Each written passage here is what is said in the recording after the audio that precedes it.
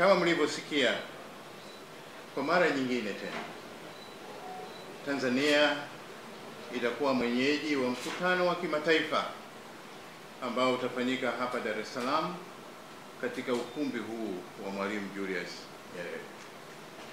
Mkutano huu unaitwa Asia Africa Legal Consultative Conference.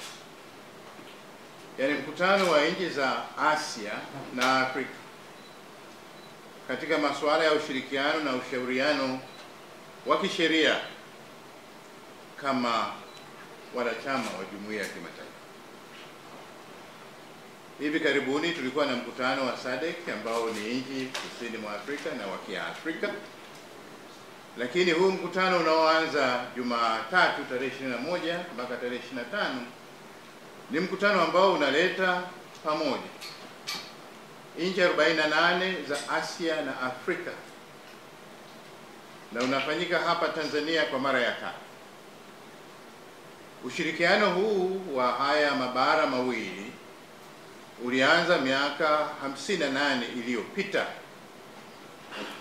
na waanzilishi walikuwa ni wachache kutoka nchi za Asia, na ilifuatia mkutano wa umoja unaoitwa Africa Asia Solidarity Conference uliofanyika Bandung huko Indonesia mwaka 1956. Kama wengi mnavyoweza kuwa mnafahamu, mkutano ule wa Bandung kule Indonesia ndio uliozaa umoja na msimamo wa nchi za Kiafrika katika jumuiya ya kimataifa wa kuto kufungamana na upande wowote, hasa wakati ule wa vita baridi.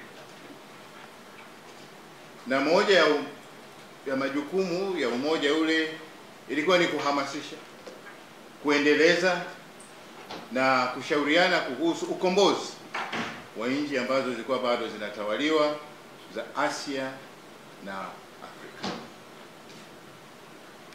Umoja huu ulijikita kwenye sekta ya sheria. Tuna sekta mbalimbali ambazo nchi zetu zinashirikiana.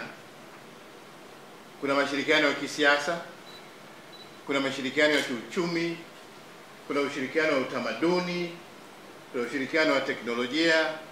Lakini huu mkutano ambao huwa unafanyika kila mwaka kati ya hawa wanachama 48 wa Asia na Afrika unajishughulisha na masuala ya kisheria.